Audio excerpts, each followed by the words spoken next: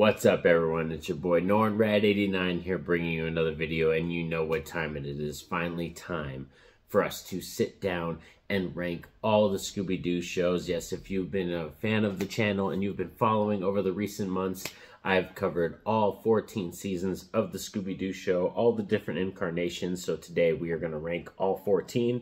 You're going to see where they lay, why they're at where they're at, and all that kind of stuff. But if you want to hear my thoughts, particularly on any specific one of the seasons, I'll have a playlist down in the description below where you can click on that. I have all my Scooby-Doo content there, so that's where you can find it. And like I said, if you want to hear my thoughts on any specific season, because like I said, this is going to be kind of a run-of-the-mill why they're at where they're at and stuff like that, and the ranking getting all the way to the top dog, the greatest, what I think is the best Scooby-Doo incarnation. So let's get down to this ranking. Roll it.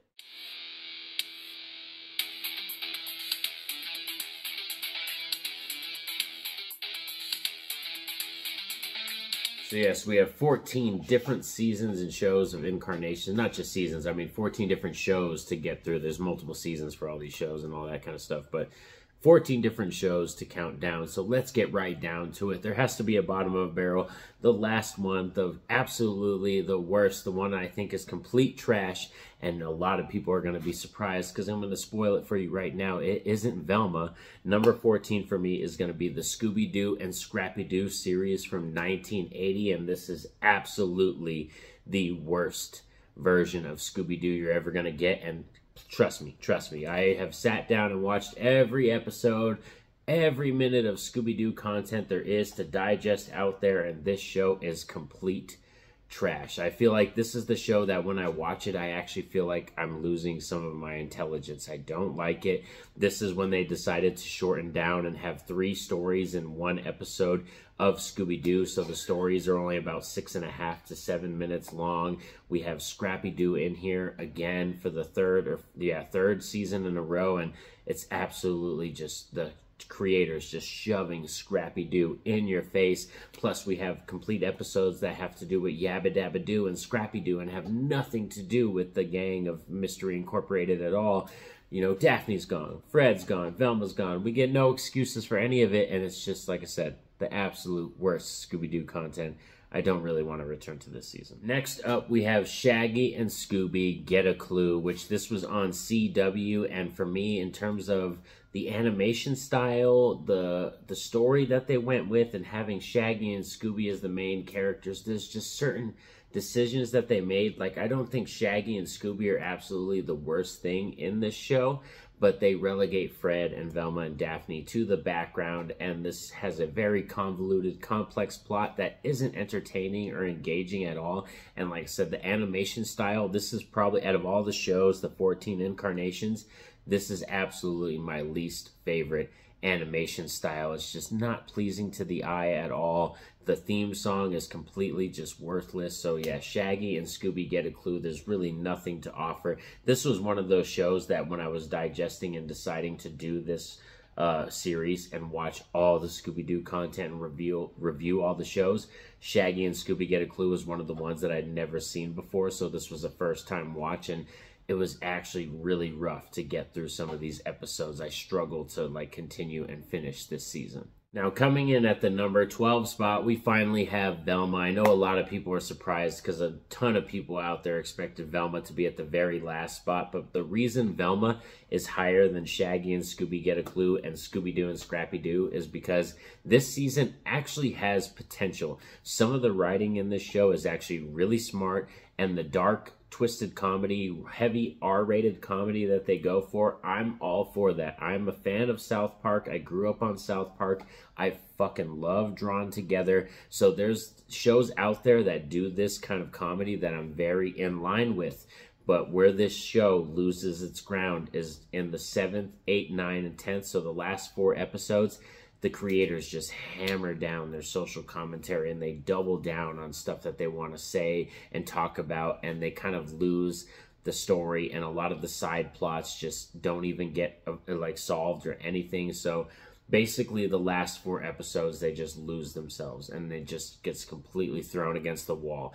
We do have a season 2 coming though, so I'm holding out hopes that they can improve it, because like I said, in terms of the 3 shows that we have at the bottom, I think Velma was the show that literally has the most potential, because the other 2 shows below this, I'm telling you, are awful. I struggled to finish those last 2 shows before this, and Velma had me intrigued for a while, but then it lost me at the end there. Coming in at the number 11 spot, we have Scooby-Doo and Scrappy-Doo. I believe this is 1979, and this was the first incarnation that introduced Scrappy-Doo into the series.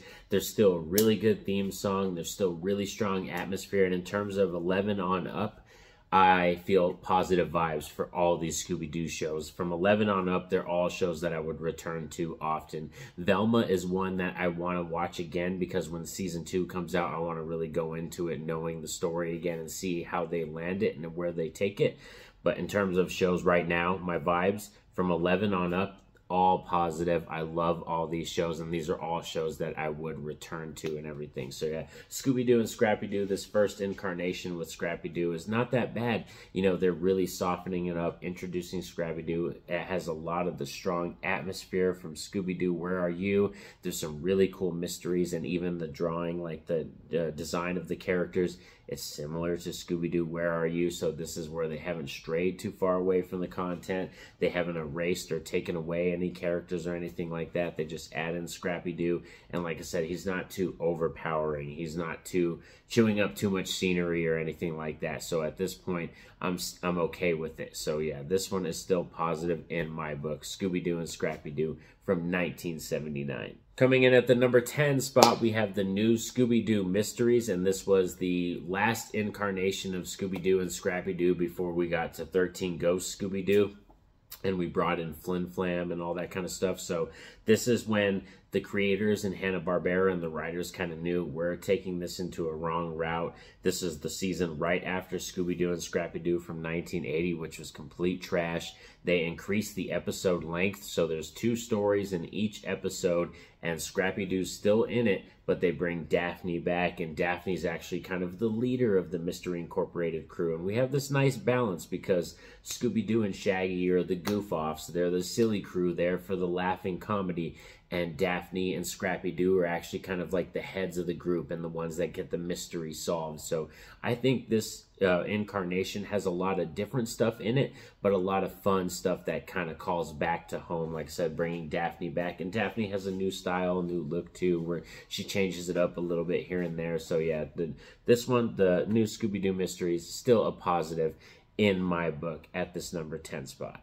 Now, dropping in at our number 9 spot, we have Scooby-Doo and Guess Who, and this was the modern version of the new Scooby-Doo movies, which is basically having more modern celebrities like Whoopi Goldberg and Ricky Gervais and Sia join the Scooby-Doo crew and team up with them. We even bring back, you know, some of these iconic characters like the Blue Falcon and Captain Caveman, you know, some of these other Warner Brothers type characters that have cartoons too. So the new Scooby-Doo Guess Who is still one that, like I said, positive vibes. It's just, for me, I'm not that high on the new Scooby-Doo movies in general. It's not one of my favorites. So Scooby-Doo Guess Who being a modern version of that, it's not really going to climb up the list that high. 9 is still a lot higher than some of the ones down below. Like I said, I still highly enjoy this more than the 5 that are below this. But in terms of shows, yeah, Scooby-Doo Guess Who, it really hinders itself and relies very heavy on, do you enjoy the celebrity or the guest star that week? And one positive to this that I would say compared to new Scooby-Doo movies is that it actually has just a normal episode length, because the new Scooby-Doo movies, they went for hour-long episodes, and this is just a normal, like, half-hour-long thing.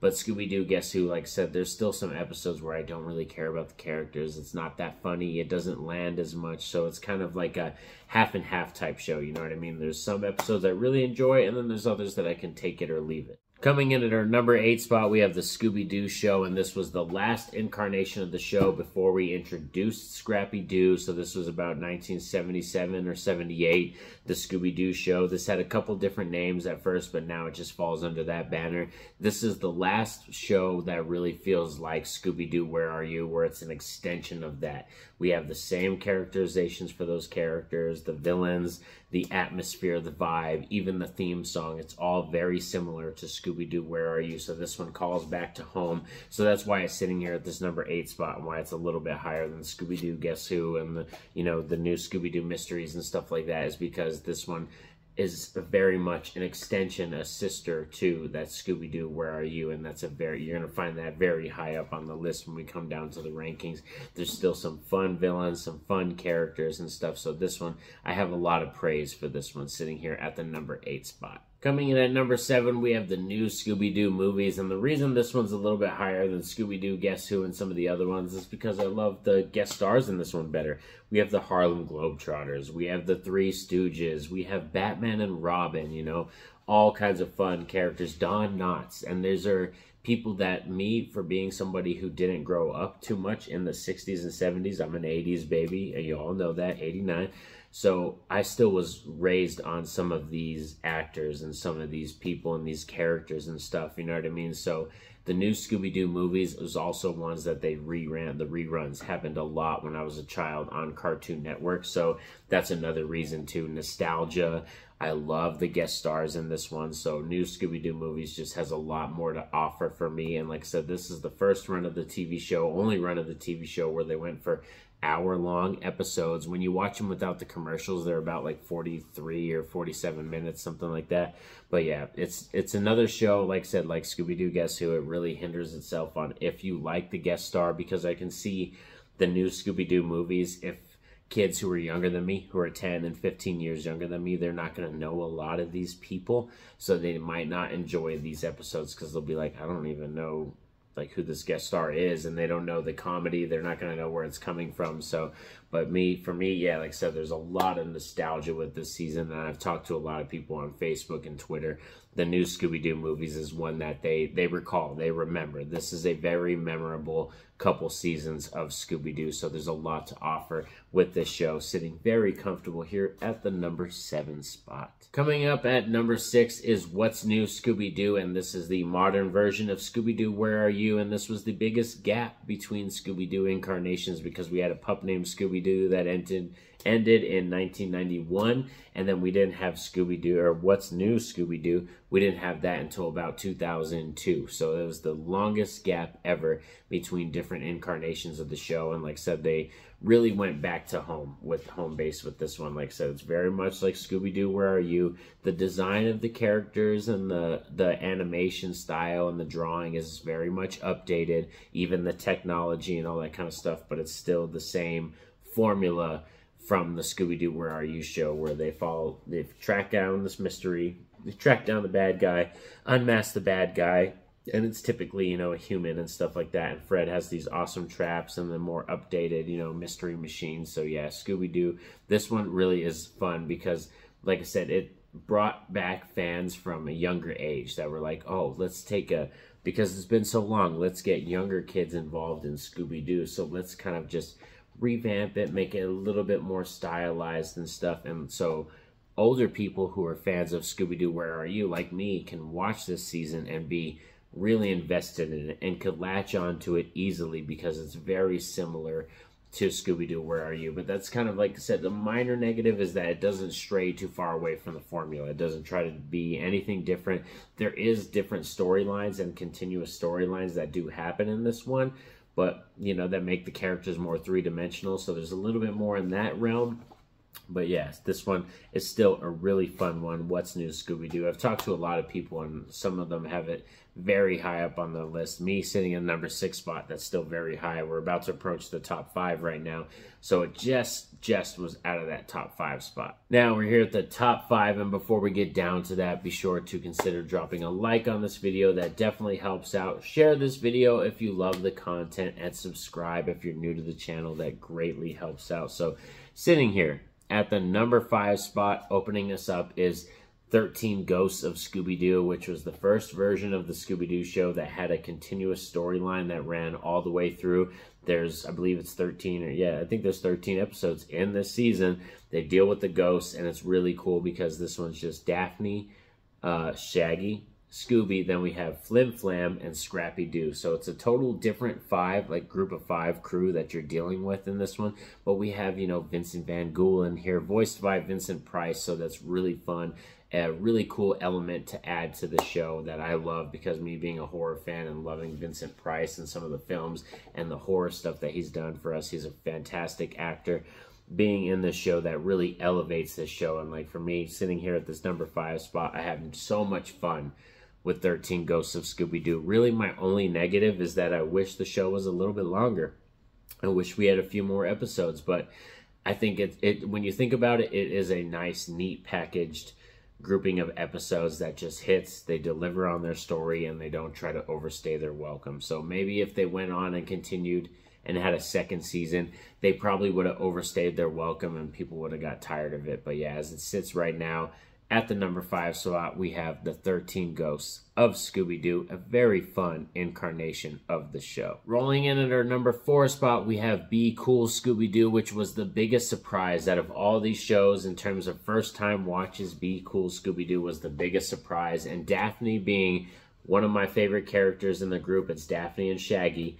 Daphne, this is the most fun she's ever been. Like, Be Cool Scooby-Doo is absolutely the most rewatchable show in terms of like some of the comedy that they do. It's just hilarious. I watched Be Cool Scooby-Doo, the episodes, twice.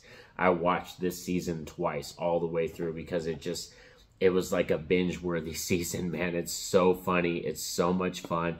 Daphne, Fred, all the characters are some of their most quippy, witty, one-liner characters. One minor negative I would say is that I think Scooby-Doo actually talks a little too well in this one. Like, he's very intelligent. Like, he's very linguistic and very intelligent in this season. But also another fun thing about Be Cool Scooby-Doo is that the very best version of the Mystery Machine is in this season. I'm talking like Batman, Batmobile worthy, you know, James Bond, you know, Aston Martin worthy vehicle. It has all kinds of tech, could transform into a plane, a sub, has, you know, a lab in the back of it. There's so much to love about the version of the Mystery Machine that's in this season. So Be Cool Scooby-Doo is one of those shows that I highly recommend. If you haven't seen this one, this is one out of all the 14 shows, for real. If you haven't seen some of these, Be Cool Scooby-Doo is the one that I highly recommend you go search out, because you're going to have so much fun with this show. Coming in at our number 3 spot, we have Scooby-Doo Mystery Incorporated, which is a really fun one because this one goes with the route of 13 Ghosts of Scooby-Doo, having a continuous storyline all the way through. And I think Scooby-Doo Mystery Incorporated has the most 3-dimensional versions of all our characters. Shaggy, Scooby, Fred, Daphne, Velma. They all have a lot to them, a lot of layers. It's like onions. You just peel it back, and there's more layers. Even their parents are very heavily involved in these 2 seasons. My only negative with Mystery Incorporated is that they canceled it too soon, and that there should have been a 3rd season to this show. But yes, this one is very fun. The story does get a little too convoluted and too complex, but if you're into a very deep plot, if you're into backstabbings and you don't know who to trust and there's something secret behind every door, Mystery Incorporated is going to be right up your alley. And there's a lot of elements to the show that are fun in terms of the animation style. The villains are a lot of fun as well. So that's why it's so high up on the list, number 3. After watching Mystery Incorporated again, there's so much to love about this show, for real. There are some drama moments and some things that get tiring, but after you get past those first 4 episodes, which was very drama heavy, the story does kick in and we really do get it rolling. Now we're here at the top 2, and we're finally here. It is almost time to end this ranking video, and once you hear my number 2, you're going to know what my number 1 is. But coming in at the number 2 spot is going to be the OG, the granddaddy, Scooby-Doo, Where Are You?, the classic from the 1960s, the one that started this whole thing, that if we didn't have this show, there would be none of these other 13 shows on this list. And Scooby-Doo, Where Are You?, the reason it stands the test of time is because it's very simple. It's kind of like John Carpenter's Halloween. It's very simple. It's like comfort food. the atmosphere, the music, all of it. It hits home. It's heavy nostalgia. And like I said, with Scooby-Doo, Where Are You? They didn't try to be something too much that they weren't trying to stray away from content that was out right now. You know what I mean? They did a very serial sitcom-y type show. Simple storylines that were wrapped up in 30 minutes with these really cool theme songs and these chase sequences and introducing us to Scooby, Shaggy, Daphne, and Fred, and Velma for the first time. There's just so much to love about Scooby-Doo, Where Are You? So this is just an OG classic that stands the test of time, and for real, every time I return to it, there's really no reason not to love this show. So now that you know Scooby-Doo, Where Are You? Is the #2 one, you know what the top dog is. The #1 spot is a pup named Scooby-Doo, which is just absolutely the most binge-worthy, just the best in terms of music, how much fun I have with the Scooby-Doo shows, and in terms of nostalgia, it's very heavy, so that plays a lot into where it's at in terms of the ranking,